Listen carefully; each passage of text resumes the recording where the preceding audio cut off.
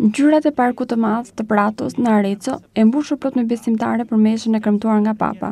Heshtja e lutjes së Papa Benediktit të XVI, përballë imazhit të Madonna del Conforto, përqafimi i qytetit nga ngjyrat e flamurtarëve. Tesa të guxojmë lançuar të rinjve nga mijëvjeçaria San Sepolcro. Janë momente të një dite historike. E diel 13 maj 2012, që dioqeza e Arezzo Cortona San Sepolcro do ta ruajë gjatë në kujtesë. Ngjarje që tashmë është e mundur të rijetohet në të gjitha etapat e saj, falë një DVD të pasur me pamje dhe tekste realizuar nga stafi i TSD. Një format i ri, promovuar nga rajoni i Toskanës, transmetohet çdo javë në konsorciumin Toscana Link, formuar nga transmetuesi TSD, Televizioni Prato dhe Agjencia Multimediale Toscana Sot. Programi në 8 episode quhet Bazat e së ardhmes. Qëllimi është afrimi të rinjve me agrikulturën, duke njohur dinjitetin dhe prestigjin e profesioneve tradicionale dhe profesioneve të reja, si dhe promovimi i zgjedhjeve sipërmarrje. Programi transmetohet në kanalin 85 të premten në orën 18 dhe 21:30 dhe ritransmetohet të dielën më 13:20 si dhe të martën në 16:20. Arezzo është provinca e parë në Toskanë që promovon një kurs të guidës për të huaj. 60 qytetarë të huaj, banor të Arezzos, do të bëhen ambasador për sigurinë rrugore. Në projektin nacional ka aderuar Automobil Club i Arezzos, duke vënë në dispozicion të studentëve kurse trajnimi. Duke kaluar provat, të huajt e zgjedhur do të bëhen ambasador të sigurisë rrugore, pranë familjeve të tyre dhe respektivisht pranë komuniteteve të tyre, duke u angazhuar në promovimin e respektimit të rregullave të kodit rrugor. Qendra pastorale për të rinjtë e dioqezës së Arezzo Cortona San Sepolcro promovon një shkollë për ndryshimin e shoqërisë dhe politikës, shkollë e demokracisë dhe pjesëmarrjes. Kjo iniciativë merr udhë në datën 13 janarin e ardhshëm dhe është një hap më tej në procesin që filloi qershorin e kaluar, kur 100 të rinj universitar shkuan në Camaldoli për të studiuar fjalimet e Papës, mbajtur me rastin e vizitës së tij në Arezzo e San Sepolcro më 13 maj. Në vazhdon e kësaj eksperience ka lindur edhe faqja e internetit www.iltempodizionare.it. Grupi i blerjeve solidare të Parmigianos nëpërmjet Facebook ka mbledhur më shumë se 3500 aderime në Arezzo dhe ka përfunduar një tjetër mbledhje produktesh, të blera nga kompanitë emiliane të goditura nga tërmeti i majit të kaluar. Qëllimi i operacionit është të mbështesë sipërmarrësit që, duke shitur produktet e tyre, realizojnë të ardhura për të vazhduar në rindërtimin e objekteve të tyre dhe në blerjen e aparaturave të reja për punë.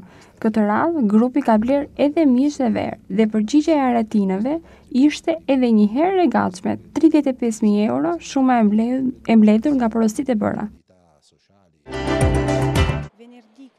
Burimi Afrika, projekte, eksperienca dhe perspektiva. Kjo është tema e konferencës që u zhvillua të premten e kaluar në stadën e madhe të provincës së Arezzos, organizuar nga shoqata Afrika Mika dhe nga shoqata jo qeveritare Iskos e Çizl. Qëllimi i takimit është ai i diskutimit mbi situatën aktuale dhe problemet që po përjeton kontinenti afrikan dhe prezantimi i projektit Radioja është grua, për ndërtimin e një radiotransmetuesi në Sierra Leone.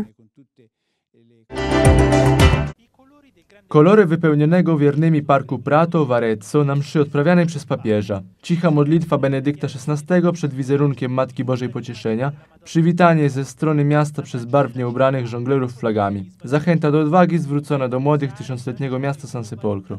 Są to momenty historycznego dnia niedzieli 13 maja 2012 roku, którą diecezja Arezzo Cortona San Sepolcro na długo zapamięta. Wydarzenie to będziemy mogli przeżywać na nowo dzięki bogatemu w obrazy i słowa DVD zrealizowanego przez staw telewizji Tele San Domenico. Każdego tygodnia konsorcjum Toscana Link, złożone z telewizji Tele San Domenico, TV Prato i multimedialnej agencji Toscana Oggi, będzie nadawać, promowany przez region toskański, nowy program w 8 odcinkach, zatytułowany Korzenie przyszłości. Celem programu jest zachęcenie młodzieży do rolnictwa przez uznanie godności i prestiżu tak tradycyjnych, jak i nowych zawodów oraz promocja przedsiębiorczości. Transmisja będzie nadawana na kanale 85 w piątki od godziny 18 do 21:30, powtórka w niedzielę o 13:20 i we wtorki o 16:20. Arezzo jest pierwszą z prowincji toskańskich, która wprowadziła kurs prawa jazdy dla obcokrajowców. 60 obcokrajowców zamieszkałych w Arezzo stanie się ambasadorami bezpieczeństwa na drogach. Automobil Klub Arezzo przystąpił do projektu krajowego, organizując kursy formacyjne. Po egzaminach wybrani cudzoziemcy zostaną ambasadorami bezpieczeństwa ruchu drogowego we własnych rodzinach i wspólnotach narodowych, zobowiązując się do promocji zachowywania zasad kodeksu drogowego. Centrum Duszpasterstwa Młodzieży naszej diecezji organizuje szkołę demokracji i zaangażowania, by zmieniać na lepsze społeczeństwo i politykę. Inicjatywa, która rozpocznie się 13 stycznia, jest kolejnym etapem inicjatywy rozpoczętej w czerwcu na spotkaniu w Camaldoli, gdzie 100 młodych studentów rozważało nad przesłaniem papieża wygłoszonym w czasie jego wizyty w Arezzo i San Sepolcro 13 maja. W wyniku tego spotkania narodziła się także strona internetowa www.iltempodiosare.it. Poprzez Facebook Grupa Solidarnego Zakupu Parmigiano zebrała w Arezzo 3500 zgłoszeń, kompletując kolejną zbiórkę produktów zakupionych od firm z regionu Emilia, zniszczonych trzęsieniem ziemi z maja. Celem tej akcji jest pomoc przedsiębiorcom poprzez sprzedaż ich produktów, której zysk pozwoli na rekonstrukcję pomieszczeń i zakup nowych maszyn do pracy. Tym razem grupa zakupiła, dzięki zamówieniom Aretyńczyków, także wędliny i wina na sumę 35 000 euro. Bogactwo Afryki, projekty, doświadczenia i perspektywy to tytuł konferencji zorganizowanej przez ISCOS, Africa Amica i CISL, która odbyła się w ubiegły piątek w Sala dei Grandi w siedzibie prowincji Arezzo. Celem spotkania była debata na temat obecnej sytuacji, problemów kontynentu afrykańskiego i przedstawienia projektu Radio jest kobietą na budowę nadajnika radiowego w Sierra Leone. Culorile parcului Prato din Arezzo, plin de credincioși, la Sfânta Liturghie celebrată de Papa. Tăcerea rugăciunii a lui Papa Benedict al XVI-lea în fața imaginii Madonna del Conforto, îmbrățișarea orașului, plin de culorile zbanderiatorilor, invitația de a îndrăzni a tinerilor lansată de San Sepolcro milenară. Sunt momentele unei zile istorice, duminică 13 mai 2012, pe care dieceza de Arezzo, Cortona, San Sepolcro își va aminti pentru mai mult timp. Un eveniment care se poate trăi în toate etapele sale datorită unui DVD cu imagini și cuvinte create de personalul de la Tele San Domenico. Un format nou promovat de regiunea toscană, difuzat săptămânal pe consorțiul Toscana Link, format din radiodifuzorii Tele San Domenico, TV Prato și agenția multimedială din Toscana de astăzi. Programul în 8 episoade se numește Rădăcinile viitorului. Scopul este de a atrage tinerii în agricultură, recunoscând demnitatea și prestigiul meșteșugurilor tradiționale și a noilor profesii, promovând în același timp și alegerea în afaceri. Va fi difuzat pe canalul 85, vinerea, de la orele 18 și 21:30 și repetat de duminica la ora 13:20 și marți la ora 16:20. Arezzo este prima provincie din Toscana de a promova un curs de conducere pentru străini. 60 de rezidenți străini din Arezzo vor deveni ambasadori pentru siguranța rutieră. Proiectul național a aderat la Automobil Club din Arezzo, oferindu-le studenților cursuri de formare. După ce vor trece testele, străinii selectați vor deveni ambasadori ai siguranței rutiere pentru familiile lor și a comunităților naționale respective, angajați să promoveze respectul pentru normele codului rutier. Centrul Pastoral pentru Tineret din dieceza de Arezzo Cortona San Sepolcro promovează o școală pentru a schimba societatea și politica.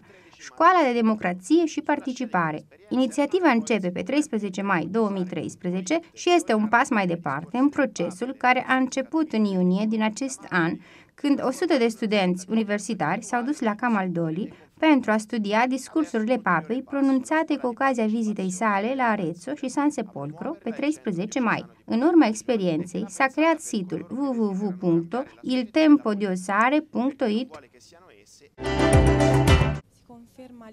Grupul de cumpărături pentru solidaritate de Parmigiano, prin intermediul Facebook, a adunat mai mult de 3500 de aderări în Arezzo și a completat o altă colecție de produse achiziționate de către companiile din Emilia-Romagna afectate de cutremurul din luna mai. Obiectivul operațiunii este de a sprijini oamenii de afaceri prin vânzarea produselor lor, iar datorită unui mic profit se poate continua să-și reconstruiască instalațiile și să achiziționeze echipamente noi pentru prelucrare. De data aceasta, grupul a achiziționat cărnuri și vinuri, iar reacția aretinilor a fost din nou în mișcare. 35.000 de euro s-au strâns din produsele vândute. Risorsa Africa, proiecte, experiențe și perspective. Acesta este titlul conferinței de vinerea trecută în sala dei grandi ai provinciei de Arezzo, organizată de organizația neguvernamentală ISCOS, de Asociația Africa Mica și de CISL. Scopul întâlnirii a fost de a gândi cu privire la situația actuală a problemelor cu care se confruntă continentul african și prezentarea proiectului La Radio e Donna pentru construirea unui emițător radio în Sierra Leone. Les couleurs du Grand Pré d'Arezzo, bondées de fidèles pour la messe, présidée par le pape. Le silence durant la prière de Benoît XVI devant l'image de Notre-Dame du Réconfort. Le déploiement chaleureux avec les couleurs des drapeaux, l'invitation à oser lancée aux jeunes de la millénaire San Sepolcro. Ce sont les moments d'une journée historique, dimanche 13 mai 2012, dont le diocèse d'Arezzo Cortona San Sepolcro se souviendra longtemps. Un événement qu'il sera possible de revivre dans toutes ses étapes grâce à un DVD riche en images et en paroles réalisé par le staff de TSD. Une nouvelle émission, promue par la région Toscane, sur les écrans chaque semaine avec le concours de Toscane Link, composé par des émetteurs TSD, TV Prato et l'agence multimédia de Toscane aujourd'hui. Le programme, en 8 épisodes, s'intitule Les racines du futur.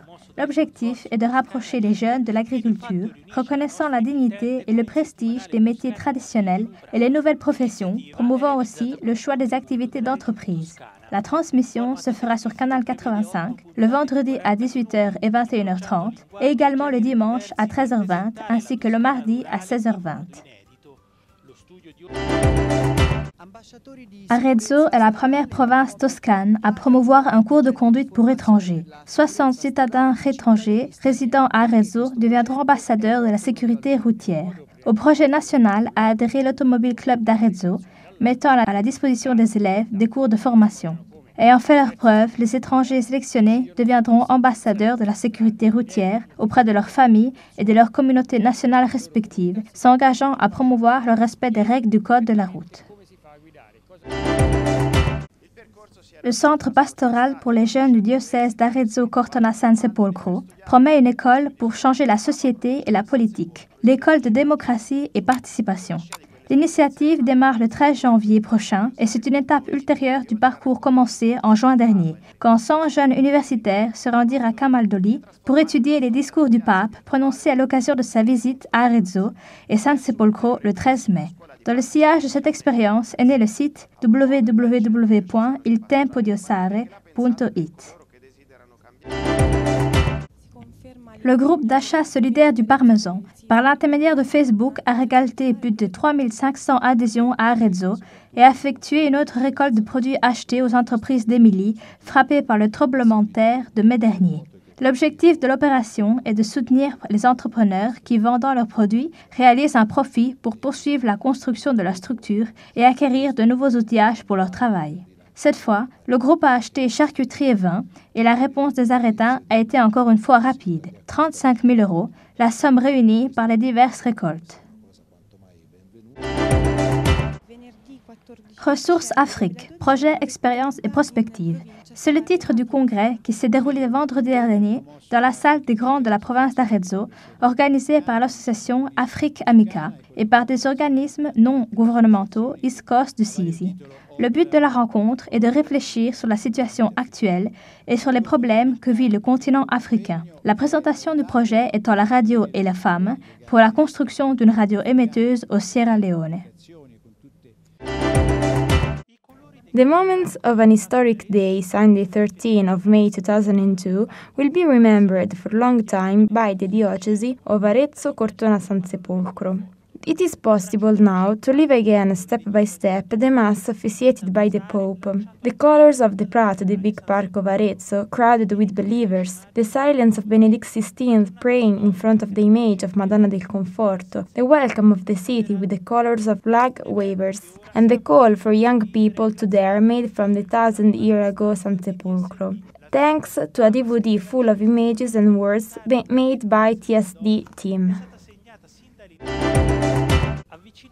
A new format promoted by Tuscan region will be broadcast every week on the group Toscana Link, which is formed by the station TSD TV Prato and multimedia agency Toscana Oggi. The title of 8-episode program is Future Roots. The aim is to make young people approach to agriculture, giving dignity and prestige to traditional trades and new occupation, and promoting the entrepreneurial choice too. The program will be broadcasted on Channel 85 on Friday at 6:13 p.m. and 9:13 p.m. Its repeat will be on Sunday at 1:20 p.m. and on Tuesday at 4:20 p.m. Arezzo is the first province in Tuscany that promotes drive courses for foreigners. 60 foreign citizens living in Arezzo will become ambassadors of road safety. The Arezzo Automobile Club joined the national project, providing students training courses. Once they will pass the tests, the selected foreigners will become ambassadors of road safety to their own families and respective national communities, committing themselves to promote respect for the rules of highway codes. The Pastoral Center for Young People of the Diocese of Arezzo Cortona San Sepolcro promotes a school aimed to change society and politics, the School of Democracy and Participation. The initiative will start on January 13 next year. It is a further stage of the way started last June, when 100 university young people went to Camaldoli to study the addresses of the Pope delivered in the occasion of his visit in Arezzo and San Sepolcro on May 13. On the wave of that experience, a website has been created too, www.iltempodiosare.it.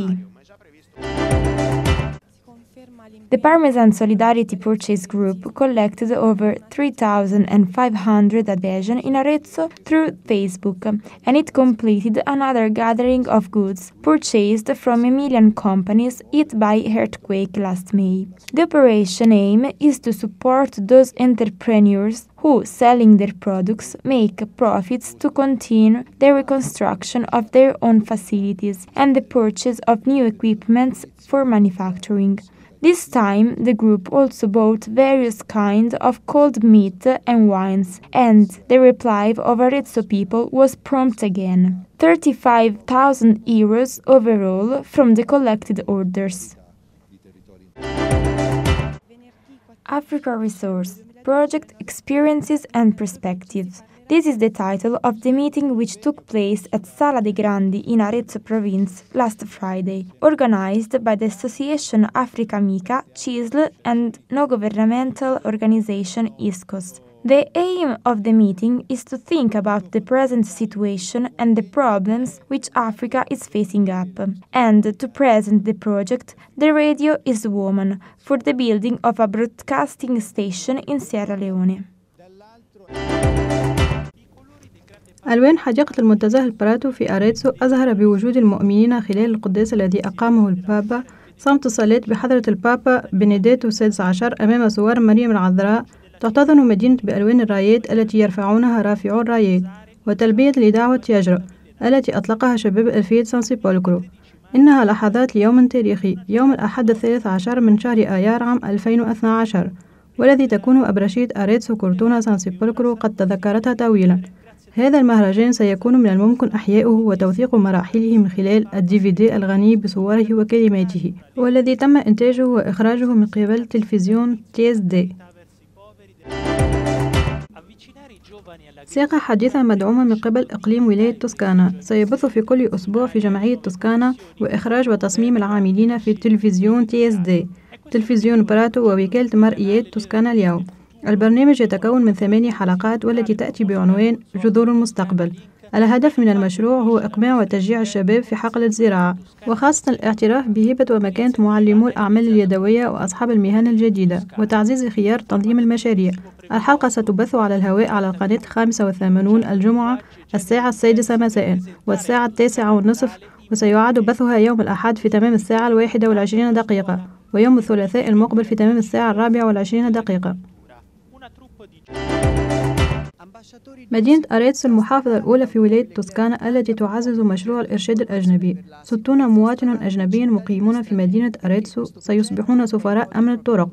المشروع الوطني انضم آلية نادي السيارات الأريتيني، متيحا توفير بعض المشاركين في الدورة، وباجتياز بروفات التدريب من قبل المشاركين الأجانب سيصبحون سفراء أمن الطرق لحماية عائلاتهم ومجتمعهم المحلي، ملتزمين بتعزيز والحفاظ على قوانين السير والأمن الطرق. المركز الرعوي لشباب أبرشية أريتسو كورتونا سانسيبولكرو يشارعون في تعزيز مشروع المدرسة لتغيير المجتمع والسياسة. المدرسة قائمة على الديمقراطية والمشاركة. المشروع سينطلق في 13 يناير القادم، وهي خطوة أخرى في عملية التي بدأت في شهر يونيو عندما شارك 100 شاب جامعي والذين ذهبوا إلى كامل دولي لتحقيق في خطاب البابا، وذلك بمناسبة الزيارة التي قام بها البابا لأريتسو وسانسيبولكرو في 13 من آيار المنصرم. المجموعة الشرائية التضامنية لأجبان بارميجانو عن طريق فيسبوك قاموا بجمع أكثر من 3500 قطعة في مدينة أريتسو، وذلك بعد أن أتموا جمع منتوج الأجبان التي تم شراؤها من شركة المقاطعة إيميليا والتي تعرضت للزلازل في آيار المنصرم. الهدف من العملية هو مساعدة ومناصرة المنتجين هناك والذين يبيعون منتوجاتهم، وذلك لتحقيق الربح وحثهم على مواصلة إعادة بناء مرافقهم وشراء معدات جديدة لتجهيزات العمل. وهذه المرة المجموعة قامت بشراء أيضا النبيذ وسالومي، وكان تجاوب الأريتيين مع عملية الشراء إيجابيا للغاية، وكان التواجد كبيرا، حيث جمعت المجموعة 35,000 يورو مجموع المبلغ الذي تم جمعه بالإجمال. موارد إفريقيا، المشاريع والخبرات ووجهات النظر. هذا هو عنوان المؤتمر الذي عقد الجمعة الماضي في القاعة الكبرى في مقاطعة أريتسو، والتي نظمتها جمعية أفريك أميكا والمنظمة الغير حكومية إسكوس تشيسل. والغرض من هذا الاجتماع هو التباحث حول الأحوال الحالية ووضعية المشاكل التي تعيشها القارة الإفريقية، والمشروع المقدم الراديو والمرأة من أجل الوصول لبناء محطة إذاعية تبث في سييراليوني.